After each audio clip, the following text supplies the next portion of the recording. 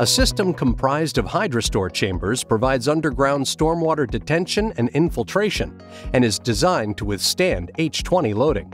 It acts like an underground pond to hold stormwater runoff from impervious surfaces such as parking lots and rooftops.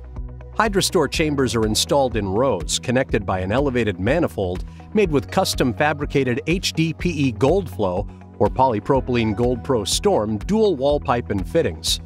The system works by directing stormwater from the surface into an inlet. The water then flows to the catch basin, which diverts it to the first row, which is called the Sediment Row. This row has woven geotextile on the bedding stone to trap sediment and garbage and to allow for jet cleaning.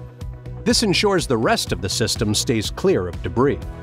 Crews can monitor the sediment row via the inspection port to determine when cleaning is necessary.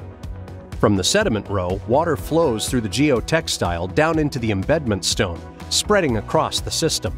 As the level rises due to increasing stormwater, the chambers create a substantial void for the excess water to advance into. In the event of an extreme rainfall, fast-flowing water will enter the elevated manifold overflow and be directly distributed to the chamber system. Water stored in the chambers and surrounding stone is allowed to infiltrate into the ground to recharge the water table or exit the system through a designated outlet control structure.